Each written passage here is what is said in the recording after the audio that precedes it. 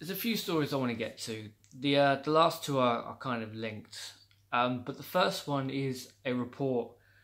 An article in the Independent showed a report by the CPAG, that's the Child Poverty Action Group, and they put out something that we've known for a while. But there's a difference between knowing something and someone actually sitting down saying, look, here is all the evidence. This is a fact. You can no longer argue the opposite because here is everything. It is the grim truth. And that grim truth is minimum wage just isn't enough. It's not. It hasn't been enough for a while. But the finding that CPAG have found is that families, a two-parent income, two-parent household, both on minimum wage, still leaves families £49 a week short of being able to provide a basic lifestyle. So that's before you get into holidays, that's before you get into Christmas presents and birthday presents and extravagant days out. Just providing the absolute basics of life, almost £50 short a week. And these aren't lazy families, these are families in work. Two parents, both working, are not able to provide a basic lifestyle. It is appalling. When the minimum wage was first introduced, it was introduced at a rate based on a single parent having to work basic hours, would still be able to provide for their family and be able to buy a home. You cannot buy a home on basic wage now. It just doesn't happen. And this is the report that shows it.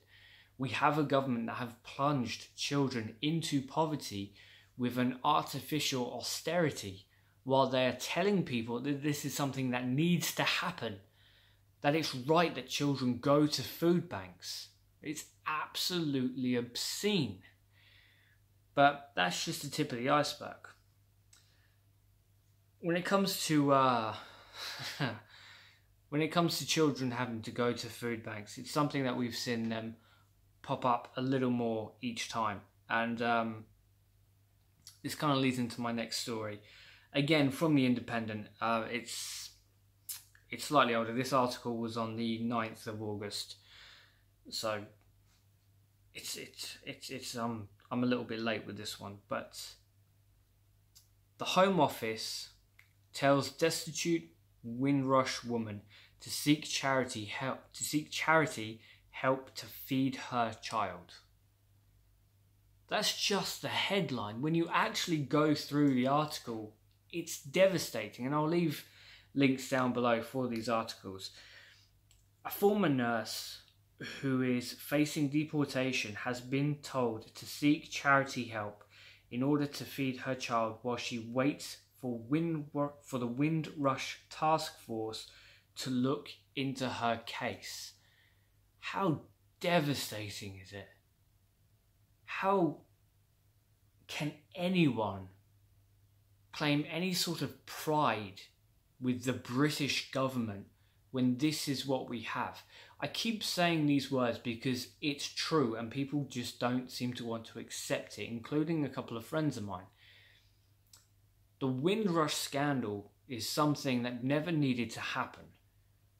We have immigrants who were legal, who under Theresa May's watch, Theresa May was Home Secretary, it was her office that was responsible for this, became illegal immigrants because the documents were lost.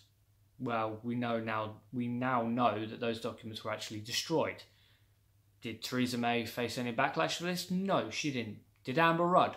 Well, she lost her job as Home Secretary, but she's still an MP, still a fairly predominant cabinet member, and still on £77,000 a year plus, with all the expenses, with something like, I believe it's a £70 allowance for food a day.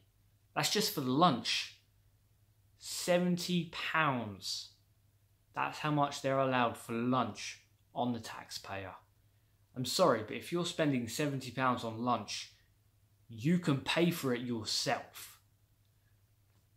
But this story just gets worse because the lady in question, Sharon Vitalis, really hope I'm pronouncing that right, an NHS hero. In my opinion, if you work in the NHS, given how terrible the wages are, how overworked everyone is, you are a hero. And she's not left the NHS. She has been forced out of her job, again, because of Theresa May. She's now in a position where she cannot feed her child because she can't even sign on, because Theresa May has made her an illegal immigrant. And this is something that goes into the last story I want to get to. And that is, the cabinet have now come out with saying that EU migrants, regardless of if we get a deal from Brexit or if we don't get a deal from Brexit, we're not going to kick anyone out of the country. After Windrush, absolutely no one can take your word for anything.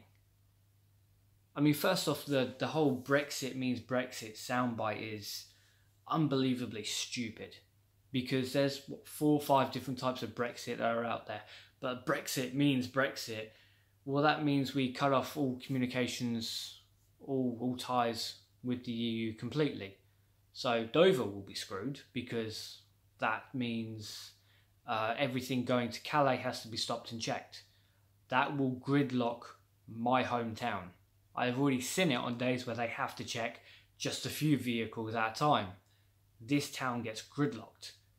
And it won't just be this town, it will spread on and over and over. We have one of the busiest ports in the country. And that's before you take into account Ireland, because the border of North and South Ireland goes through people's kitchens. If we're going to have Brexit means Brexit, well, that means there is now a border that people have to be checked at between North and South Ireland. But, you know, people don't like to think about that because it's one of the difficult things. Horticulture, agriculture, factories, social care. All these industries will crumble if we evict EU migrants because of a no-deal Brexit. And it's something that Sajid Davis has said before, that if you're from anywhere else in Europe and you've come here and you've been here for 5 years, then you don't have to worry about a thing. But you do, because this is not a government that can be trusted. Theresa May, Sajid Davis, Amber Rudd, Matt Hancock, Jeremy Hunt, these are all snakes. These are all people who have lied through their teeth. These are people who align themselves with white supremacists. These are people who act not on what is the best for the country, but what is best for their own personal bank account. If Brexit goes horribly wrong, and unfortunately that seems like a very, very likely possibility, it's not Theresa May or Jeremy Hunt or Boris Johnson who's going to face that. It's going to be us. They keep making promises, and yet their history shows that they do not keep to their word. So how can we trust them? Other countries have already put this forward, and I'm sorry, but burying your head in the sand isn't going to accomplish anything. Other countries don't know how to act. They don't know what they're going to do with English nationals who live in their territories, because they don't have a clue what we're doing. Because we don't have a clue what we're doing. Because we have somehow elected a government that is more interested in making their own bank accounts flourish than actually serving the people. Windrush didn't need to happen, it was forced. And that is the scariest thing of all. The fact that Theresa May has made hundreds upon hundreds of legal legal immigrants overnight illegal, out of work, unable to sign on, whether they have children or not. And Sajid Davis's response: I'll put you on the fast track if you shut the hell up and never say a thing about this. That's the government we have. How fucking terrifying.